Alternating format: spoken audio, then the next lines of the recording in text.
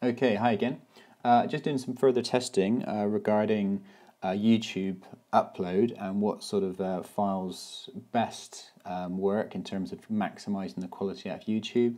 I've been tweaking my settings in Premiere Pro, so hopefully these clips look a little bit better. Once again, I'm going to upload a 4K version, 1080 version, and then a 4K up-resed version. So what that means is I'm taking my 1080 file and then I'm up-resing that to 4K. So it's not technically, it doesn't have all that detail of the original 4K file, but the idea is that you're tricking YouTube into giving you a higher bitrate for your 1080 viewing. So if you watch it back at 1080 through YouTube, it looks better than you uploaded the 1080 file to YouTube.